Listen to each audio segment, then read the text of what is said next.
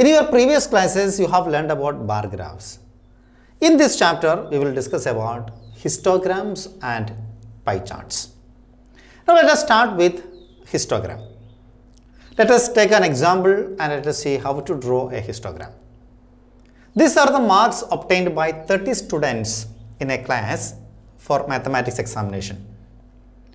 The mark was out of 50 and these are the marks scored by 30 students of that class. We have to make a histogram. To make a histogram, we have to make some class intervals. You see, can you tell me what is the maximum marks given here? The maximum marks. The maximum mark is 49. What is the minimum mark? Minimum mark is here we have 9, here we have 8. So 8 is the minimum mark. So the mark ranges from 8 to 49. So we have to make some class intervals to include all these marks. So the class intervals are, so first of all you have to write class interval. CA stands for class interval. So we have to take the class interval as 0 to 10. Then 10 to 20. 20 to 30. 30 to 40. 40 to 50. So the maximum mark is 50 out of 50. The examination is conducted. So the class interval is written 0 to 10, 10 to 20. Now can you tell me what do you call this 10? 10 is called the lower limit of second class interval. What is 20? Upper limit of second class interval. So what is 40? Upper limit of fourth class interval. What is 40 here? Yes, lower limit of fifth class interval. Now one more question. If a student gets 10 marks, where will you include 10? Here or here? Yes, you have to include the marks in the second class interval. Okay. If a student gets 30, you should include that 30 in here, not here. In the fourth class interval, you should include. Now, you know how to write or how to draw tally marks. Now, let us draw the tally marks and let us write the frequency table. Tally marks. You know how to make a frequency distribution table using tally mark. You have learned in your lower classes. So, class interval is given. Tally marks we have to find. Then the last column you get the frequency.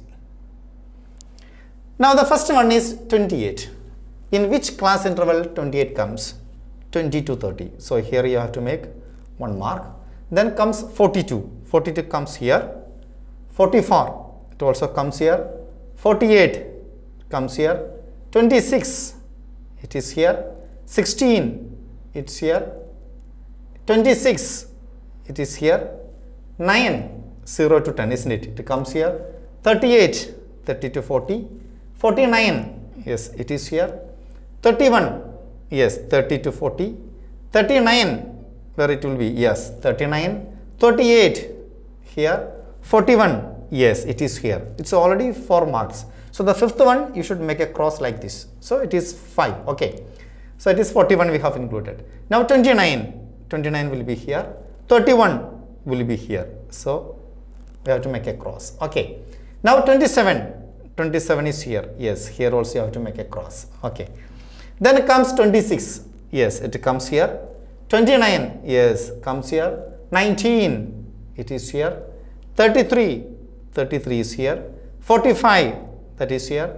18 is here. 42. Yes. 8. Yes. 48 comes here. 35. Yes. 37. Yes. 33. Yes. 21. 21 comes here. Now let us write the frequency. Here 1 plus 1, 2. Here 3. Here 5 plus 3, that is 8.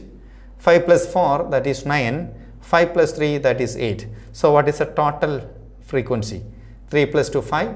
5 plus 8, 13. 13 plus 9, 22. 22 plus 8, that is 30. So we have included all the marks because the marks obtained by 30 students are given here. So it's 30. So our frequency distribution table is correct. Now we have to draw a histogram. To draw a histogram, On the y-axis, what you should mark? You should mark the frequency. So frequency should be included in the y-axis. And on x-axis, what you should include? You should include the class interval on the x-axis. Now what are the class intervals? 0 to 10, 10 to 20, etc. So it is 0, let us up to 50. So let us make one unit as 10, okay. So 10, 20, 30, 40, 50. Now frequency should be represented on the y-axis. You see maximum frequency is 9. So here if you want, you can make 1, 2, 3, 4, 5, 6, 7, 8, 9, 10. Or let us make 2, 4, 6, 8. Okay, 2, 4, 6, 8, 10. So in the first class interval 0 to 10, what is the frequency? Frequency is 2. So 0 to 10, the frequency is 2. Okay. 10 to 20, frequency is 3. 10 to 20, corresponding to 10 to 20, frequency is 3. It is 2, it is 4. So 3 will be in between, isn't it? So this is 2. What is this? This is 3. So 10 to 20, 3. 20 to 30, 8. 20 to 30, 8. It is here, isn't it? So, yes, 20 to 30, 8. Then comes 30 to 49. 30 to 49. It is 8. So the center, that will be 9. Okay. Yes. Then 40 to 50, 8. Again 8. 8 is here. So this is how you have to draw a histogram. So there is no gap between the class interval. When you draw a histogram, there is no gap. So this is how you have to draw a histogram. Now we will solve more problems of this type when we do NCERT solutions. Now we will discuss about pie chart, or it is also known as circle graph. Now here what you are doing is, what is the angle around a point? Angle around a point is 360 degree. So when you measure all angles in a circle, what you will be getting? You will be getting 360 degree. So in pie chart or in circle graph, what we do is, the information that is given, that will be divided into small sectors, so that each sector will correspond to the given information. For example, let us do one example and let us understand how to draw a pie chart. Here you are given the food that is liked by different people.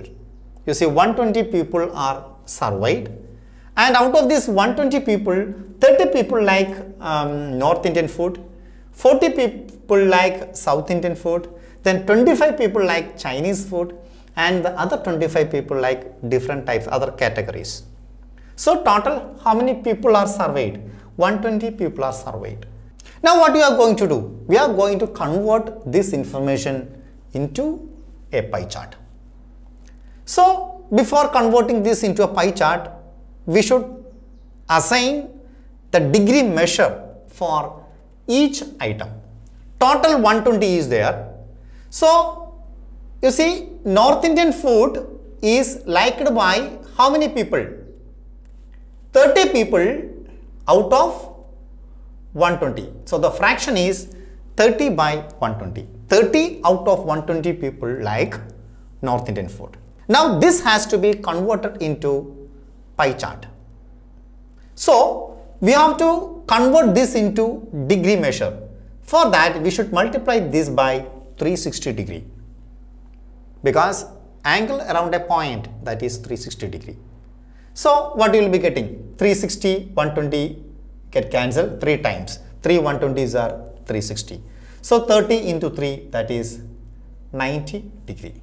So the North Indian food corresponds to 90 degree in a pie chart.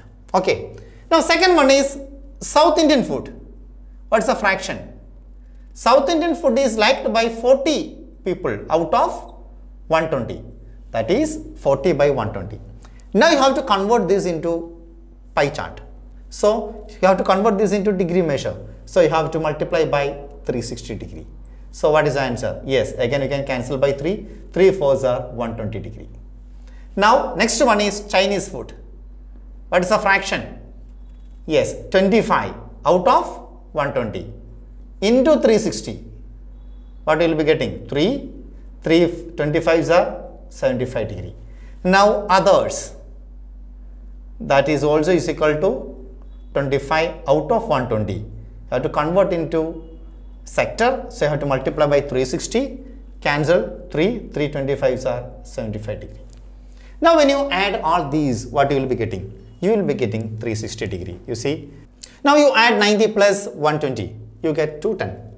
75 plus 75, 150. 150 plus 210, 360. Okay. Now we are going to convert this into a pie chart. For that, what you have to do? Take a compass and you draw a circle of any radius. So I have drawn a circle here. Now there will be a center, you know that. Now you have to include all these degrees in the pie chart. For that, you just draw a line. Okay. Now what you have to do? Use the protractor to measure 90 degree from here. Keep the protractor here and you measure 90 degree. So this is 90 degree and this corresponds to what? This corresponds to North Indian foot. North Indian foot. That is how many degree? Yes, 90 degree. Next one is 120 degree. What you have to do? Keep the protractor here. Keep the protractor here. You have to go for 120. 90 will be here. Yes, it will be around 120 degree. So this is 90. This is what? This is 120. So this area corresponds to what? This area corresponds to South Indian foot. South Indian foot. 120 degree. Then comes Chinese foot, 75 degree. Keep the protractor here. Like this, you have to keep the protractor. You have to go for 75 degree. So this will be around 75 degree. So this 75 degree goes for Chinese foot. Now the remaining will be 75. Okay. So this 75 goes to, yes, other type of foods. Other foods. So this is how we have to represent the given information using a pie chart. So first of all, what you have to do? You have to find the fraction. North Indian foot is liked by 30 out of 120. So you get the fraction. That should be multiplied by 360 degree. Because you are going to represent this information in a pie chart. So when you add all these points, all these angles, what do you get? You get 360 degree. So we found what is the share of North Indian food in a pie chart, what is the share of South Indian food in a pie chart, what is the share of Chinese and other type of foods in a pie chart.